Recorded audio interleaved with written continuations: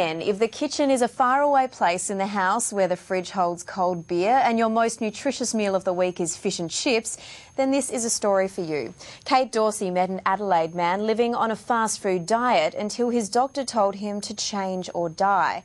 Now nearly 40 kilos lighter, he's written a man's manual to help men navigate their way around the kitchen and live a healthier life.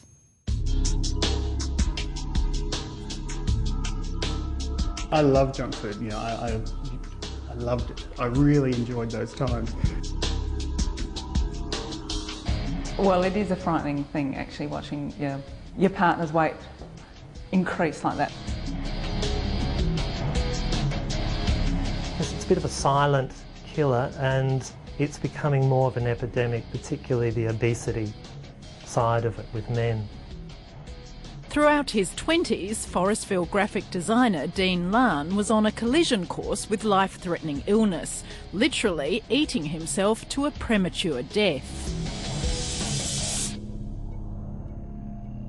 I spent a lot of my life trying to live on junk food and it just wasn't feasible. I just couldn't do it. As much as I enjoyed it, I just couldn't do it. And so eat it, just eat it.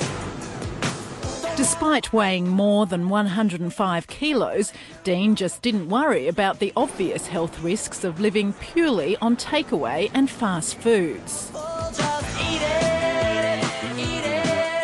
Get yourself an egg and feed it. It was a lifestyle, and ignorance is bliss, and it was great. But things change, and you get older, and things catch up with you. You know, Dean, you couldn't walk down to the corner shop. No, that's true. I mean, that's not a good sign. You can't walk down the street. No. You used to get in the car to go to the deli, you know, things like that. The mailbox is like, what, 200 metres away? And I would drive there. But Dean's wife, Catherine, was increasingly concerned about Dean's health. I just thought, this is ridiculous. It's gone too far. He's huge. He's in pain. And I'm not doing anything about it. And not doing anything about it, that's right. So I have a doctor who is very plain speaking. And I said, you're going to see him. The doctor rang me late one evening and I thought, you know, I'm going to die. So yeah, then sort of really started to think seriously about how can I get off the junk food, what steps I need to take, which involve getting into the kitchen. For lunch, what do you feel like? Oh, well, you could do pizza. Pizza, I've got the dough ready to go. And by getting into the kitchen and creating his own versions of the fast food he loved and still craved, Dean started to slowly lose weight and, importantly, sustain that weight loss over time. I think anyone who focuses on something like that, because it's huge to look at yourself and say, I need to change, and then to follow that through over the years. I mean, and still be there following that through. Couldn't be more proud. So Dean thought if it worked for him, maybe he could help others, and Beat, Heat, Eat was born. It's designed as a man's manual, a collection of basic recipes, tips and tricks. It isn't particularly healthy and definitely isn't gourmet, but it can provide a real alternative to fast food. Cooking doesn't need to be great, you know, that's what restaurants are for. You know, if you want great food, go out to a restaurant. Dean, what are you about to prepare for us today? It's a chicken dish, I'm not sure what it's called. So we coat up everything, and then we just dump it out onto a baking tray.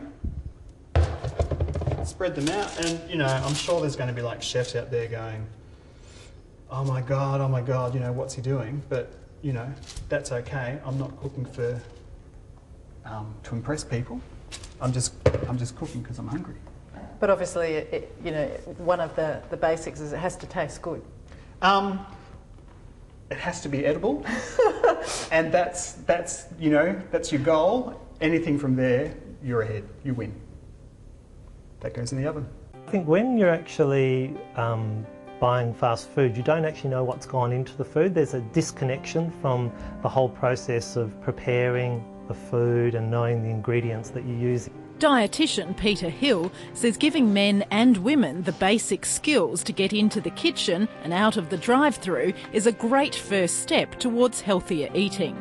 To actually lose weight, you've got to push against all these influences of advertising, of snack foods, fast foods, and make time for yourself. But perhaps Dean himself has the most poignant advice. If you're not planning on like dying in the short term, just go and you've got to lose weight. Don't put pressure on yourself.